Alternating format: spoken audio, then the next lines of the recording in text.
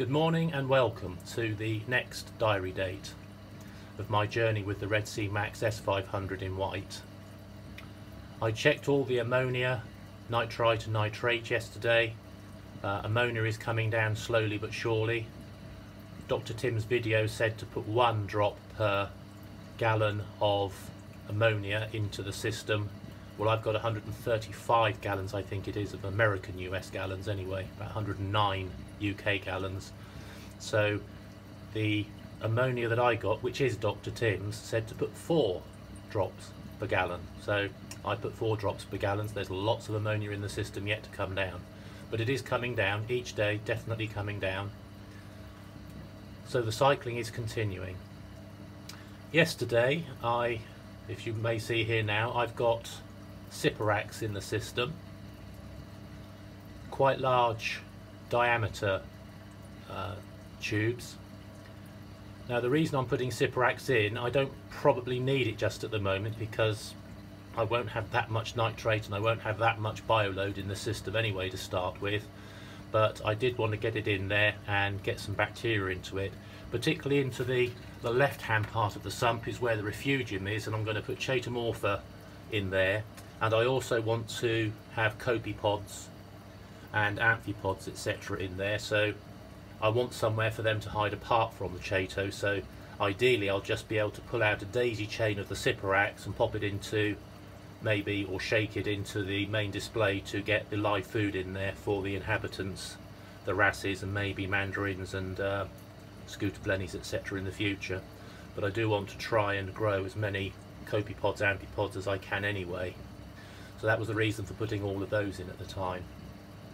Skimmer's still trundling away. It's not actually skimming anything because there isn't anything to skim, but it's pretty well broken in now, I think. Everything else there is fine.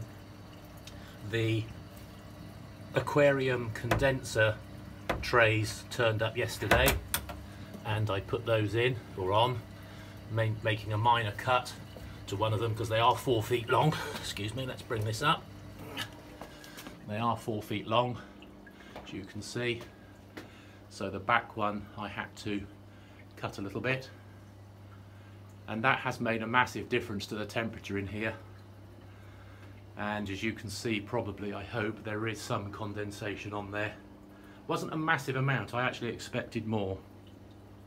But one thing that I had been concerned with was this Aquamedic temperature control. As you can see here, it says it's 26.5 in the tank, which is great, and 25.7 outside, ambient temperature outside. But that Aquamedic has a 1.5 degree error on it. So it could be a lot higher or it could be a lot lower, even a degree. I mean, if we need accuracy, something like that is just not accurate. And on my initial list of everything that I wanted to re-enter the hobby for this system, I watched a review by, again, Reef Girl in this particular case, REEFGRRL in Canada, and she's got several tanks, and also in her basement, if you go and look at her channel, mixing stations and so on and so forth. And she wanted an accurate reading of the temperatures, and she used a Hanna Tempcheck 1, and she got very accurate results. Now the Hanna Tempcheck 1 in the UK, if you get it from Hanna itself, is about £75. It's peanuts in the long-term scheme of things, and it is accurate to 0.1 degrees C. So that's the type of accuracy that I thought I would go for. So I ordered one on Friday, it turned up yesterday morning, and this is the difference. So this is the box that it comes in. I'm not going to do an unboxing or anything like that. Reef Girl did that very, very well. You certainly don't need me to go through the same things all over again. This is it. Turn it on. It's calibrating itself. It's gone to 0, which means it's fine. It's now sensing the outside temperature, the air temperature here, which is 23.8, and yet Aquamedic says, I can find it, 25.6. Hell of a difference. And then let's just put you down a second while I take the guards off on the top, or slide them back so that I can put the temperature probe, which is this chappy, on the end of this. I'm going to pop it into the top here. Only needs to be put in, where are we? I don't know if you can actually see that or whether I can find it. There it is, that tiny little line. No, you probably can't see it. But anyway, it's actually 27.7 degrees, 27.6. Whoops, I'm pulling it out. Put it back in the water. There we go.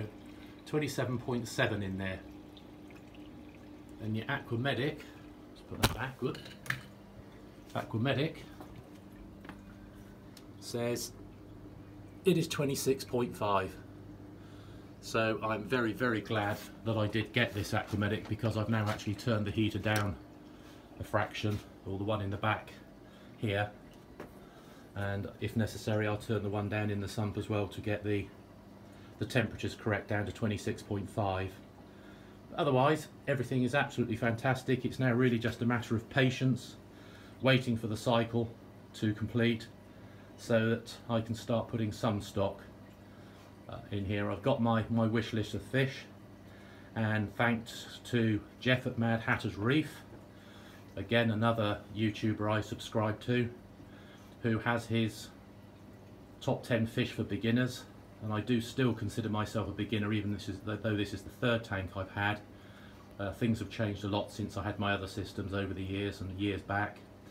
And I want relatively easy to keep fish, because I don't want to be chasing numbers all the time. I actually want to be able to enjoy this for the time that I have left on this spinning rock. And he also noted about putting fish in a certain order. So the timid fish go in first, the aggressive fish, if any, go in last. So a tang and some wrasses are actually quite aggressive, or can be aggressive, so therefore they need to be put in last so they don't bully fish when they get put in afterwards. So I've got all that in mind. I've also discussed this with what is potentially my local fish store, which is 23 miles away from me. There are 2 or 3 actually closer, but I got all this system from a company called Advanced Aquarium Consultancy in Harlow in Essex. And I met with Paul, who owns the business, Connor, his son, and Barry, the employee there. And I really like their operation, what they do, how they do things, how they semi-quarantine everything before they even get them into their shop, because they actually have 2 units in a business area.